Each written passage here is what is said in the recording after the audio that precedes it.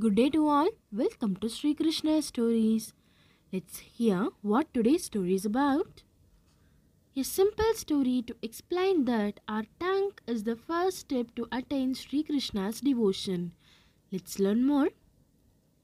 Importance of tongue in devotion to God is mentioned in the Gautiya rituals, one of the Vaishnava dynasty, that mentioning the name of God is important.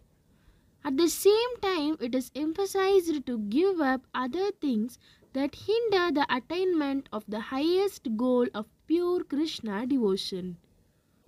Since the main functions of Krishna consciousness, such as chanting the name and accepting Krishna's offerings, are performed by the tongue, it is said that sevon muke, jihvadau.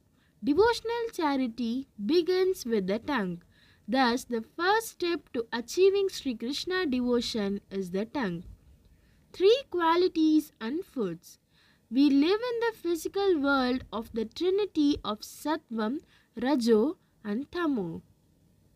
All living beings living here, like humans, animals and plants, come under the rule of these trains. There are 3 types of food that we like to eat according to the qualities of material nature. Such a list of food is given in the Shastras to regulate Rajo nature and develop Sattva nature by eliminating Tamo nature. Foods that promote life, health, knowledge, strength are full of juice, nutritious and soothing to heart are Sattva nature foods. Very sour, very spicy, burning foods belong to Rajo nature and cause suffering, sadness and diseases. Foods that are stale, stung and spit are of Tamo nature. Bhagavad Gita 17.6-10.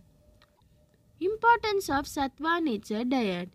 We have to develop wisdom to get rid of this world of threats.